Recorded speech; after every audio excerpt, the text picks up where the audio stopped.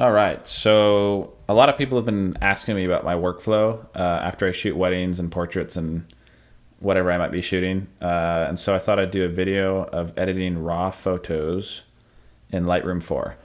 So not many people know me, and probably nobody knows me on YouTube because I'm not a big deal. But I thought I'd do it just for the heck of it. So, okay, so here we go. First thing I'd recommend is, if you're going to do this professionally, calibrate your screen. I already made a video doing this. This is my second time because I messed up on the first. But I went into preferences and showed what the actual stock calibration comes from the factory for the MacBook Pro, and I'm on a 17-inch matte screen. And it's so blue, and I wish if I could click this it would show, and I thought it would, but after reviewing the video it definitely doesn't. It doesn't change anything, so I won't even do it. So first thing I would recommend is calibrate your screen, and it'll be really interesting to hear how this may even look on your guys' screens, because every screen varies. It's darker, it's more contrast, lighter, anything, and so cooler, warmer, so many different variables. So it'll be interesting to hear from you guys as far as what yours looks like. But okay, let's dive in here. So I'm gonna take a photo that I took this summer at a wedding, and this is already edited. This is what I delivered to the client. And so I'm gonna kind of go and show you what I do to make my photos kind of pop as far as CR2 raw files, because what I've always heard from friends and people who are starting out, or just a lot of photographers, is they're really intimidated of working with raw files. And if you get the workflow down, they're amazing and you'll fall in love with them. So I'm gonna go ahead and show you what it looked like before, and it's right here. This is what it looked like before. Let me do this real quick so I can just show you.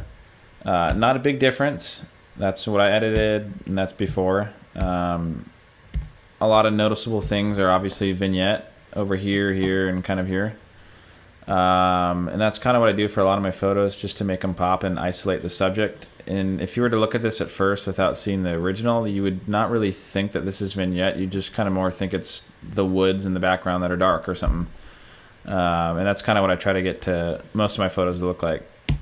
So again, here's before, and it's kind of just, you know, it looks decent. It's just a little flat and boring, and you know, it's nothing to go rave about. Okay, so just to get any questions answered ahead of time, Mark II 5D 7200 Mark I shot at 200, 2.8, 1/400ths of a second, and ISO 200. And so pretty sharp. That's raw out of the camera, no sharpening. Pretty impressive. It's a pretty sharp copy. That's why I love that lens. And I shoot it at 2.8 and at 200 almost exclusively, just because the compression and bokeh it creates is amazing, in my opinion.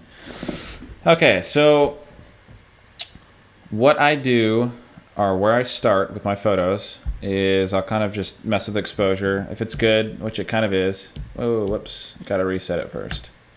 All right, there's reset. Nothing's done yet. So what I like to do is, you know, play with my exposure. If it's where it, you know, if I shot it right in camera, which I usually try to do, then I won't have to mess with it much. But I'll go on to what I do. So here we go. Just gonna go ahead, shadows. Go till I like it. Blacks, let's get that in there. It kind of makes the photo pop a little more. There's not many things clipping, so I'm not going to really mess with highlights, just because it'll make the photo look even more flat, in my opinion. Another thing I usually will touch just a little is Vibrance. A little too much, and it'll mess with the skin tone. Not a lot of people say it does, but it definitely will mess with the skin tone. So I'll just kind of start at 5% or +5, and then go down here, grab the greens on saturation, and definitely throw those way up, just because I want those to pop in the background. Sharpen, I always sharpen my photos a little, just enough to where it's not filmish looking / garbage, but just enough to make it sharp, even if it's already sharp. Vignette, here's the fun little toy that I love. And I'm just going to do minus 15 on that and leave it at that and go back up here. Play a little more with exposure. I don't really like how his suit looks. It's kind of still just flat and boring. So I'm going to go up here in the brush, grab the exposure, bring it down just a tad, and just kind of go over his suit just a little, just to kind of kill it a little. It's a little, yeah, it's just too light for me. And shadows, I don't want to do too much. That's good. Another thing I noticed, his hand looks funky. I don't know why. It looks like a Oompa Loompa hand. So let's see what we can do with that. Maybe just bring down the temperature a little. I love these brushes in Lightroom 4. They're amazing. They had them in Lightroom 3, obviously, but they didn't have the temperature tab. And that is very handy when you want to single out people's faces and group shots or something. Okay, so that's decent enough for me. Let's go up here, just do some real quick touching up. I know that's a mole, he'll probably notice, but that's okay. I noticed this, looks like a pre-wedding hickey. And that's about it for all I saw there. So let's see. It's looking good. It still could have a little more pop right here. So let's go ahead and bring exposure up, maybe add a little bit of contrast, just a tad. And that's looking good. I really like that. I would deliver this photo and be very happy with it. So what I'm going to do is show you what it looked like before again. And there it is. Not a whole lot, but it's enough to just isolate the couple and show this big romantic dirty moment off to the world. So what I'll do, if people are actually interested, is I'll create a preset of all this, because this is kind of what I mainly do for most of my photos nowadays, this right here. And so if people are interested, I mean, every photo is different. It's not going to look good on every photo, unfortunately. But I can create a preset if you want. And funny enough, white balance looks pretty dang good. I might add a smidge of magenta. Maybe a little warmer there. Too much magenta. There we go. So that's it. Before, after, before, after, before, after. Not too much. Yeah, maybe bring the exposure up just a smidge, just like that. Okay, done. Not a whole lot, but it's enough to make it pretty good. Okay, so on to the next photo. Same wedding. It was a little crazy. So I'm gonna go ahead and just reset it. And that's what it looked like. Not very good. Messed up, goofed up on my white balance. And it's not a big issue if it's shooting raw, but still, if you have something to work off of, like the last photo, I didn't really have to touch the white balance. So if you have something to work off of that's decent, then it helps so much. All right, straighten this photo up. Maybe crop it just a smidge here. Move them over. No. There we go. So how are we going to make this one pop? Looks pretty boring, pretty flat, not warm. So let's just go ahead and start messing with temperature. That's looking decent enough. Now let's make the photo pop. So again, shadows I love. Great new tool set right here in Lightroom 4. It's a little different to get used to as far as Lightroom 3, but I love it. So blacks, I'm going to throw a little in there. Contrast, maybe just 5%, just a little. Vibrance, maybe just a little. Sharpen, just a little. Vignette, absolutely. Now, you gotta be careful. You don't want it to cut into whoever's faces are closest to the edges, which it's definitely doing.